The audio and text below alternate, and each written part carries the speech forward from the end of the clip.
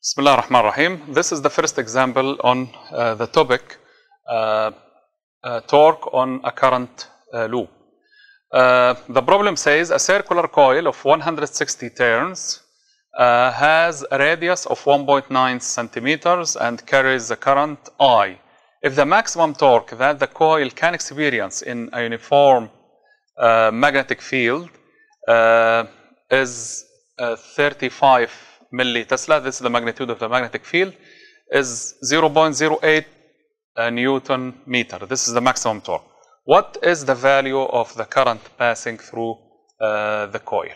So what is given in this problem is that coil has number of turns, 160 turns, okay, and it is circular. The radius is 1.9 centimeter. So this implies that the area, cross-sectional area, is just pi r squared, okay? And the maximum torque. What is the torque on a current loop? It is given by mu, which is the magnetic dipole moment, cross product with the magnetic field, okay? So mu cross B.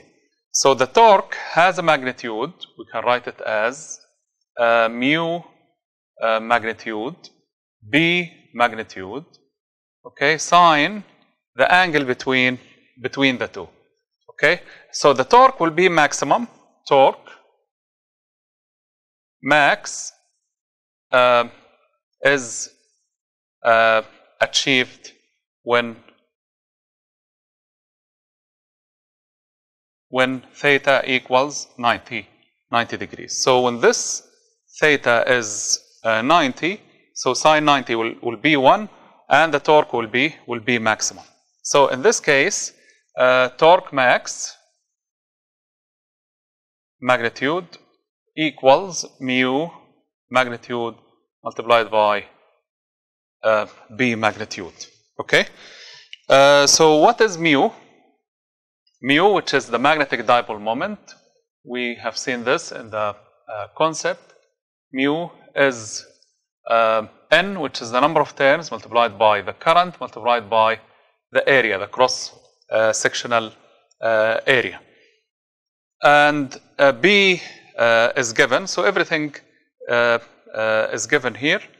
So torque max is given in the problem. Torque max has a magnitude of 0.08 Newton meter, and B is given in magnitude to be 35 millitesla, so 10 to the minus 3 Tesla.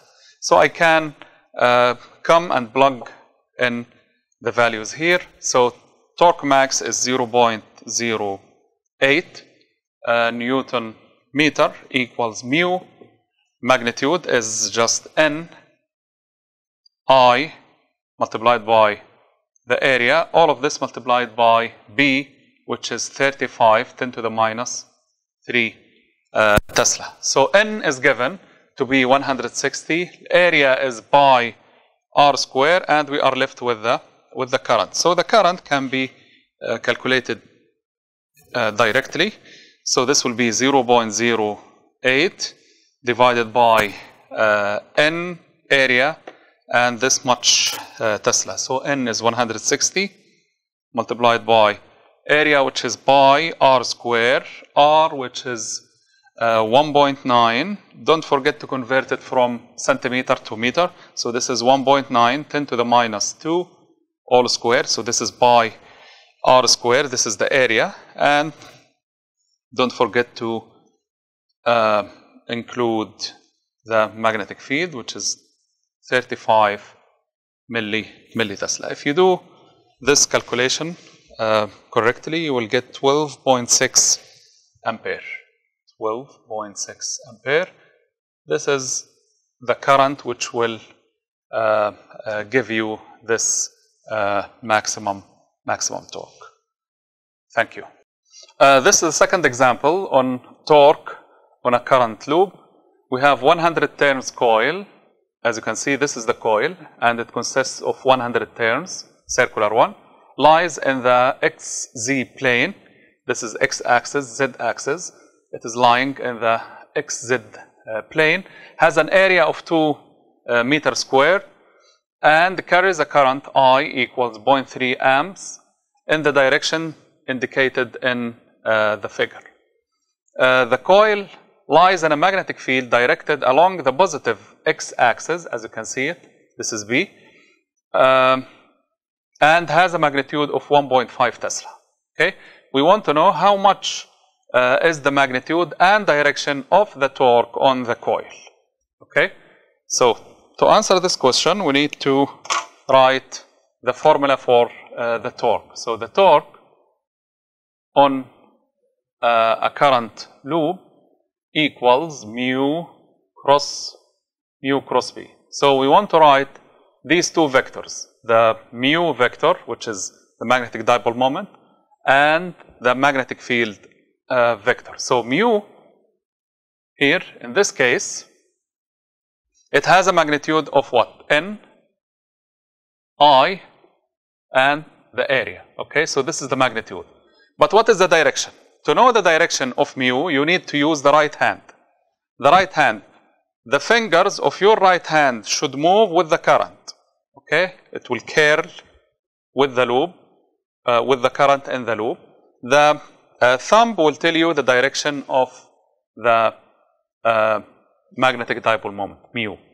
Okay, as you can see, it will be in this direction, down. So this is y-axis, it will be in the negative y direction. So this is minus j direction. Okay, so we can plug in the numbers. N is 100, I is 0.3, area is 2. So this will be 100 multiplied by 0.3 multiplied by 2. All of this in the minus j direction. So mu can be written as 60. This is 60 in the minus j direction. Okay, it is in the negative y-axis. What about B? This is mu vector, the magnetic dipole moment. The magnetic field B is 1.5 along the positive x. So this is 1.5 along the positive I direction. Okay, let us come back here.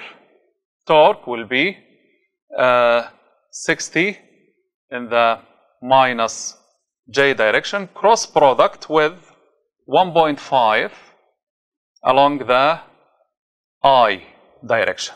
So we know that j cross I gives us minus k, but there is a minus sign, so minus k will give us plus k. So this will be 90, 60 multiplied by 1.5 is 90, and this will be positive k.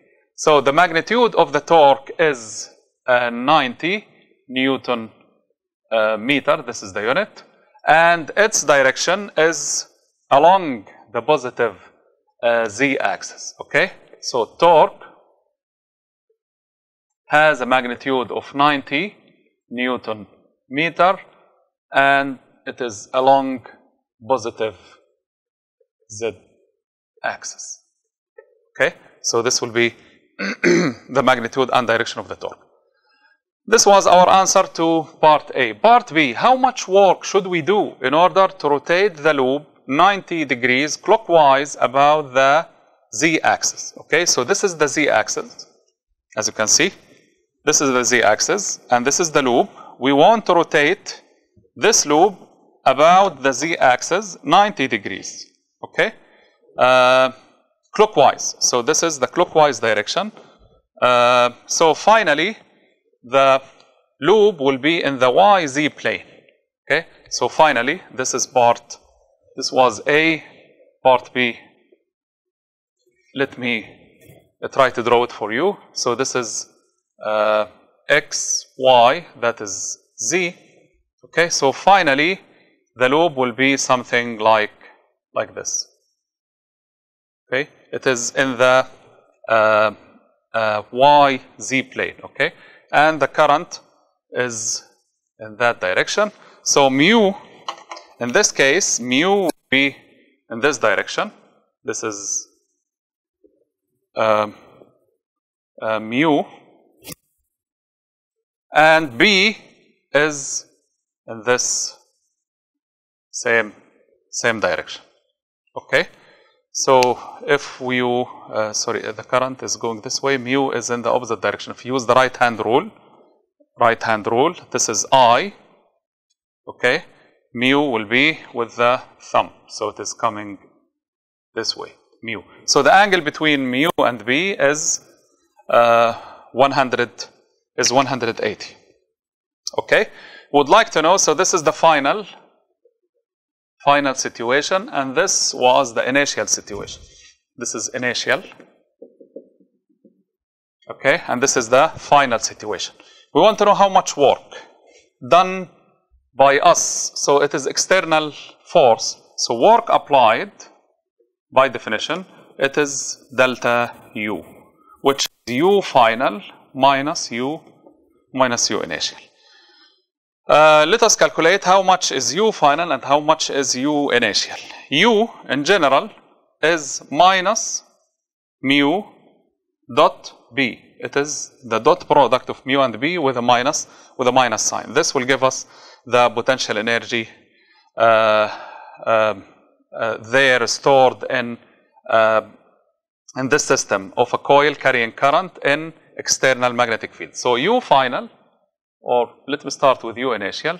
U initial, we have a minus sign, okay, and mu, we know mu, which is 60, okay, multiplied by B, which is 1.5, multiplied by cosine, because the dot product, we need to have the cosine between mu and B. And initially, what was the angle between them? We know that mu was in this direction, okay, so this is mu, and the angle between B and mu was 90. So cosine 90, this will give us 0. So initially, U is equal to 0. Finally, this will be minus also 60 multiplied by 1.5 cosine the angle between them. What is the angle between mu and B? Finally, it is 180, as you can see. Okay, so 180 cosine 180 is minus 1. So this will give us minus 1 multiplied by this minus will give us plus 90 joules. Okay, so the work applied will be U final minus U initial, which is 90 minus 0, and this will be 90 joules. This is the amount of work we need to do in order to get the how much work we should do. Let me ask the question a different way. He asked us how much work we should do. Let me add one more question. Let me call it part C. How much work done by magnetic field to do this rotation? It is the same rotation. It was initially like this. Finally, it is like that. Rotation 90 degrees clockwise about the z-axis. How much is the work done by the magnetic field? Magnetic field will do conservative force. Okay, so in that case, work conservative will be minus delta U. Okay, which is U initial minus U final. Okay, and U initial, we have seen it to be 0 minus U final, which is 90. As you can see, it will be minus 90 joules. Okay, or in general, work applied equals minus work conservative.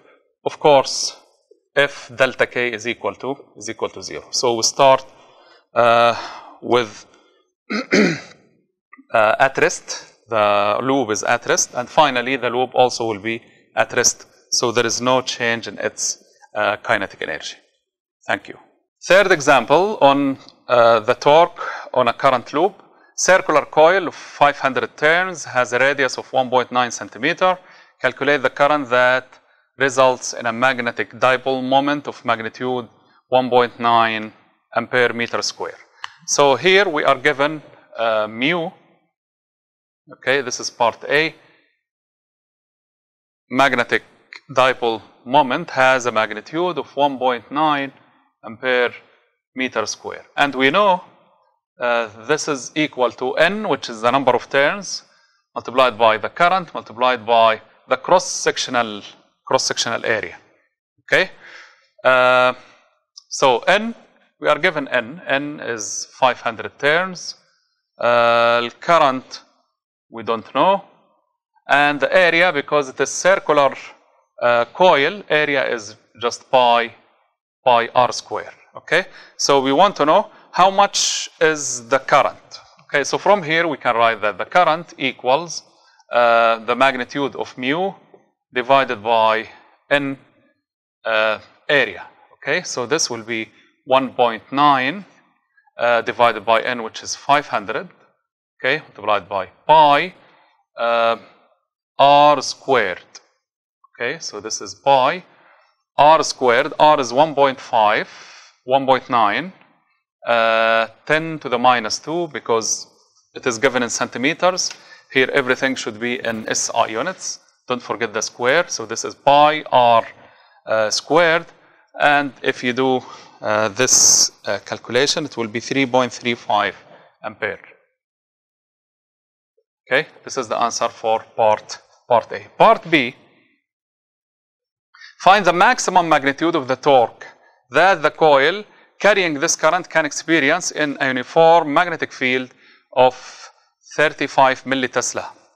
Okay, so we want to know how much is the maximum torque. Torque maximum magnitude is equal to what? The magnitude of the torque, we know it to be magnitude of mu multiplied by the magnitude of the magnetic field multiplied by sine the angle between the two.